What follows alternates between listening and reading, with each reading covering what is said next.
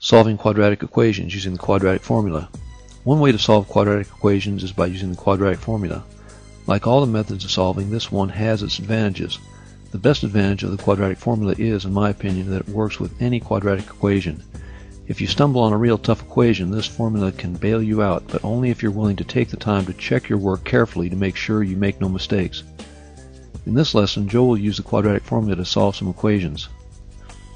Solving quadratic equations with the quadratic formula has one thing in common with solving by graphing and factoring. That is, to start, the equation must be solved for 0. If it is not already solved for 0, it needs to be solved for 0 on one side. You might recall working with the equation for the axis of symmetry of a quadratic equation, x equals negative b divided by 2a. The quadratic formula is the same as the equation for the axis of symmetry, but with the addition of plus or minus square root of b squared minus 4ac. The first equation Joe will solve is x squared plus 14x plus 45 equals 0. The first thing Joe does is lay out the a squared plus bx form of a quadratic equation. For this equation, it's already in standard form. X squared has no number in front of it, so a equals 1, b equals 14, and c equals 45. Wherever there's a letter in the formula, he places a parenthesis for a number to be inserted. The b is 14 and is inserted here and here where the arrows are pointing. The a is 1 and goes here and here where these arrows point. The c is 45 and goes here. With all the numbers in place, this is what it looks like. The first thing to look at is the number under the square root sign, or radical. This is called the discriminant. One way of thinking is that it's called the discriminant because this number discriminates between real solutions and imaginary solutions. If we find this number to be positive, we can go ahead and solve, but if it's negative, we know that there are no real solutions, and most of the time we need go no further. When Joe calculates the discriminant, it's 16, so he knows he has two real solutions to the equation. The square root of 16 simplifies to 4, and he continues to solve and has negative 14 plus or minus 4 divided by 2. Dividing into two parts, there is negative 18 over 2 and negative 10 over 2. The simplified roots or solutions are negative 9 and negative 5. Joe will now look at this problem, negative x squared plus 3x equals 3. The first thing Joe does is put the equation in standard form. For that, he needs to move out the 3 on the right. The positive 3 becomes minus 3 on the left side of the equation, and it becomes negative x squared plus 3x minus 3 equals 0. In the ax squared plus bx plus c equals 0 standard form of a quadratic equation, a equals negative 1, b equals 3, and c equals negative 3. In the quadratic formula, the a, or negative 1, goes here in these two places. The b, positive 3, goes in these two places, and the c, negative 3, goes in this single place. The most mistake-free way Joe knows to do it is to have a quadratic formula with the parentheses to be filled in, like this one.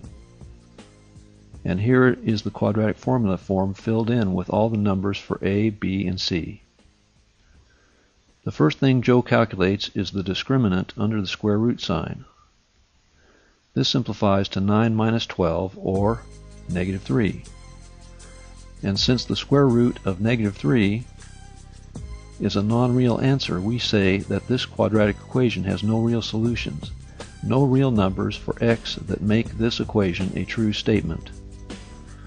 Joe will look at this quadratic equation, x squared plus 6x equals negative 9. Just like solving by graphing or by factoring, the first step is to get one side equals 0. He moves the negative 9 to the left of the equal sign where it becomes positive 9, so now he has x squared plus 6x plus 9 equals 0. And he next identifies the a, b, and c from the standard form of the quadratic equation. He then places the numbers for a, b, and c into the correct places of the quadratic formula. He checks the value of the discriminant, which is under the square root sign, and gets 36 minus 36, or 0. So that makes everything after the plus or minus sign 0, and the whole thing simplifies to negative 6 divided by 2, which simplifies to negative 3, so x equals negative 3, and this is the case of only one solution. Let's look at this quadratic equation, 3n squared minus 6n minus 12 equals 0. Stop the video and solve this equation using the quadratic formula. Restart the video after you have found your answer to see if it matches Joe's. The first thing Joe does is notice that the equation is already in standard form. He identifies a, b, and c from the standard form of this quadratic equation. The next thing he does is put the numbers into the parentheses for each of the numbers. He checks the value of the discriminant. It simplifies to 36 plus 144 or 180, so this equation has real solutions. The formula simplifies to 6 plus or minus the square root of 180, which is about 13.4. So the formula splits into 6 plus 13.4 over 6 and 6 minus 13.4 over 6. And this becomes the solutions negative 1.2 and positive 3.2 rounded to the nearest tenth. Joe makes certain to get the numbers right by putting the numerators in parentheses when entering them in the calculator. Sometimes teachers like the solutions in the simplest radical form, but Joe's teacher asks for rounding to the nearest tenth, at least for this problem. And again, here are the solutions. X equals negative 1.2, x equals 3.2. The quadratic formula may not be the easiest method of solving depending on circumstances, but it has a great advantage which cannot be ignored. It works for any quadratic equation.